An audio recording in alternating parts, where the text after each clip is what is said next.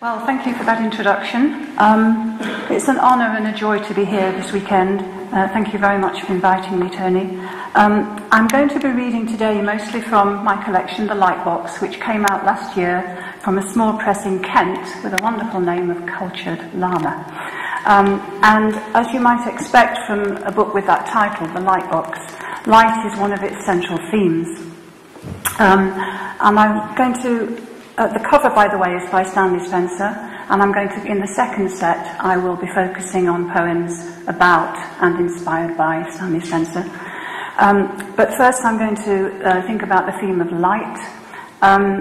There was a wonderful review of this in Helen's Ink, Sweat and Tears, where Graham Birchall said that in a book with 69 poems, 35 have the word light in them, also 35 have the word love, and there's lots of kissing in between. So we'll come on to kissing in a moment. But first of all, I wanted to write about photography, because obviously that immortalizes experience through using light. And you may know that the first ever photographic negative was created in Wiltshire by Fox Talbot in 1835. And he took a photo of a small window of his home at Laycock Abbey.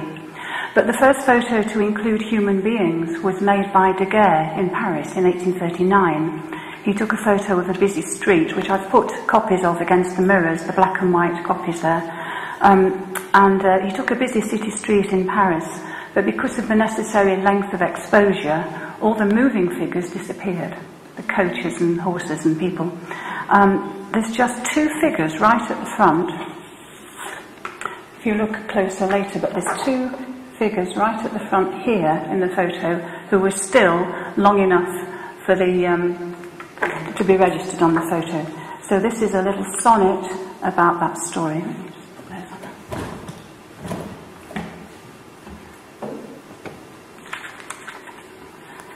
The first men of light. I've seized the light. I've arrested its flight. Daguerre in Paris, 1839. His boulevard du Temple, its tall white houses rising like spectres, soft skyline of a ghostly city. The exposure of his photo so long it can define only motionless things on the silver-plated copper. Traffic, horses and crowd that afternoon fled into the ether. But two small figures persist. One, a proud Parisian, standing as the other kneels in front of him. A bootblack, head bowed. The first ghost to be caught on camera. Condemned to be in service forever.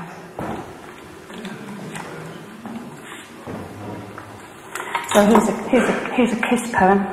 I wrote this when I was at Gatwick Airport. I'd been waiting for a friend to arrive from the States, and the flight was delayed, so I had plenty of time to sit and people watch in the arrivals lounge. And there was one couple who had a particularly passionate greeting. Airport kiss. These are mouths that have been waiting for months to meet on the same continent. And they kiss without shame, drawing us all in as we watch over our stale Starbucks. Sharing that taste of coffee, tart and bitter on the lover's tongue, and smelling minty toothpaste from that hurried cleaning 3,000 feet above, that in-flight dab of aftershave. Wondering how long it can last, this one-breath kiss between two men, one slender, suited, black, neatly professional, the other with bare arms toned to stone and buttocks tight in frayed denims, while the rest of us shuffle to greet our own tame passengers, British enough to know how to pretend to look away while keeping one envious eye fixed on love's exuberance.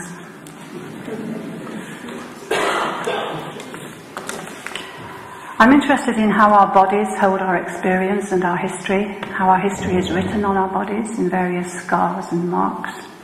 And this poem is about that. It's called The Lover's Exchange. He traces the scar on her knee, indigo still from the playground's coal dust and gravel.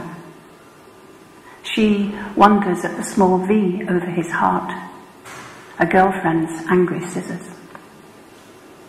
The marks on her wrist he passes over silently, touches the hollow of a lost child, lets her caress the scorch on the back of his hand from when he was 8, an English boy living in Germany, and the man in the barber's shop stubbed his cigarette in the young white flesh, said, "That's for Dresden." She puts her lips to that place where the fires burn all these years on, as if her mouth, her one breath, were enough to blow out the candles of war, return to their bodies newborn skin on which nothing is written. The title of that poem, The Lover's Exchange, was partly borrowed from John Donne, his Love's Exchange, and the next poem is about John Donne. I took the title of this, John Donne Arriving in Heaven, from a painting by Stanley Spencer, one of his early paintings. The poem bears no relation to the painting except the title. But as you probably know, titles are not copyright, so I was able to take that. I wrote this in India when I was on spiritual retreat, and it includes some of my own ideas about what might happen when we die, with some of John Donne's ideas, and you may recognise some of his own phrases in this. John Donne arriving in heaven.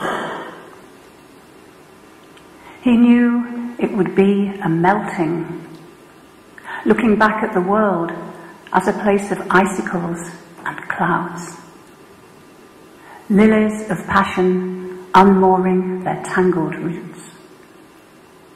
Knew that with the rungs of prayer and reason knocked away, the subtle knot undone, he would step into this delicate permanence, the light cleansing, as protracted evening sun perfects a field of harvest corn. Expected such radiance that finds no flaws in all that's happened, no severity, only the mercy of a paradise always autumn, its joy possessed, ripe, perfect, complete. But this is less the arrival he foresaw than an undoing of distances, a shedding of himself to become who he already was, not gaining union, but losing the illusion he was separate, was ever other than this one, the hand that set all things in motion, spread this equal light, made on a whim the stars, the schoolboys, the unruly sun. All love a dream of this. And now, as he takes on the bliss, the infinite bliss his little deaths on earth struggled to reach, he finds his words at last translated to their proper tongue.